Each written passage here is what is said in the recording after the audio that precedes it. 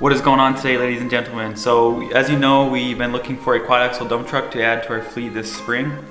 And some guy I knew just texted me a picture of this truck and like, hey, this one's for sale. There was no contact info, nothing, so I looked in a little bit. I ended up finding out who it was. And it was a company out of Wisconsin called Team Soper. They do water, sewer, excavating, trucking. So anyway, long story short, I ended up somewhere about a 4-hour drive in Wisconsin. Ended up at this guy's shop. He had 118 or 120 quad axle dump trucks, and just so happened the owner came to show us around. We were looking at this Kenworth. It was a T800, and this guy showed up there. His name was Scott, and we started talking to him. And like right away, I'm just like, wow, like this guy had like an energy about him that like I've never seen in any other human, to be honest. He was so confident, and like he put out like this positive energy that like I could see people swarming to and wanting to absorb. Like you really had to pay attention to have a good conversation with the guy, but he was very, very inspiring. Like he's done something that I've never seen anyone else do. So he said, yeah, in the summer, he's like, I wouldn't have 20 minutes to come here and talk to you. So then right away it clicked in my head like, okay, I'm here right now, you're standing in front of me, I need to get at least some kind of video. So he's a little bit older, he's like, I think he was 33. So he's not really like, he doesn't do much social media, does a little bit of Instagram, Facebook, doesn't do any YouTube. Anyway, so I'm like, hey Scott, you know, while you're standing right here in front of me, I got my camera, I want to shoot, we got to shoot a couple-minute video. And he's like, okay. So to be honest, his whole demeanor shifted a little bit when I pulled out the camera, because he's not used to being on camera. Maybe he wasn't as comfortable with it, I don't know. But so I threw a few questions at him and he answered them, and yeah, he was very, very inspiring, to me. And I'll roll a clip here, a couple-minute clip that I got with him.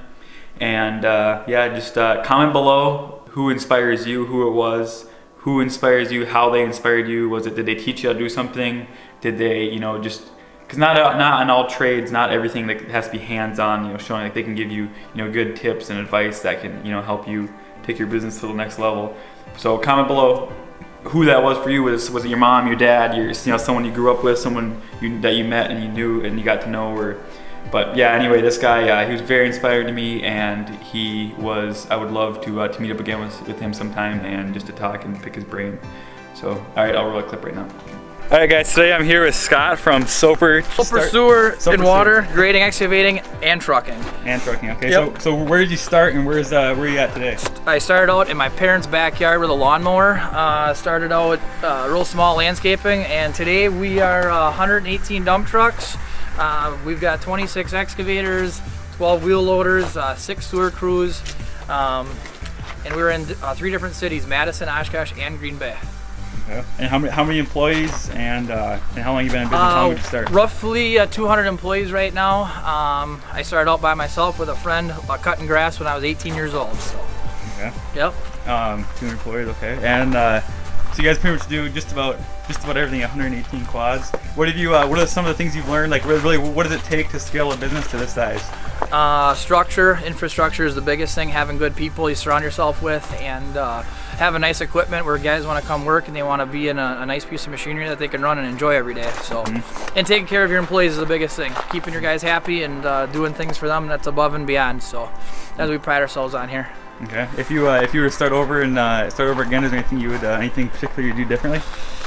Oh, I would have probably structured things maybe a little bit differently. How differently than they are today? I would have probably hired some other managers. Sooner?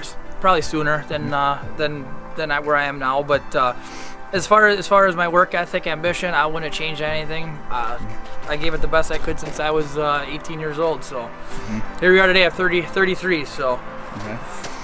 So what's your plan for the future? What do you plan on doing with I mean, really, the sky's the limit here. I mean, we were talking about going to Florida. We talked about going to Texas, Iowa. We do a lot here in Wisconsin, Northeast, Madison area, and we do work down in Rockford as it is right now with snow plowing. But I mean, sky's the limit. We're just gonna keep on going. So. And what kind of education did you have? Did you go to school or anything? Just high school education. Nope, just a little work ethic, ambition. I like to work outside, be around big equipment and trucks, and that was it. Do you have any particular mentors? Anyone that's helped you significantly throughout the process? Yeah, my mom and dad. They've been my 2 biggest supporters pretty much since I was a kid. So anything I did, they were there for me. So. And what do they do for a living? My dad's a plumber, and my mom ran the plumbing business for my dad, and then she works for the current businesses now, the Soper grading, excavating, and trucking business. Okay. So. Well, let's negotiate on a price for one of these trucks. Sounds good. Take a couple home. All right, thanks for your time. All right, so this one was kind of short and sweet.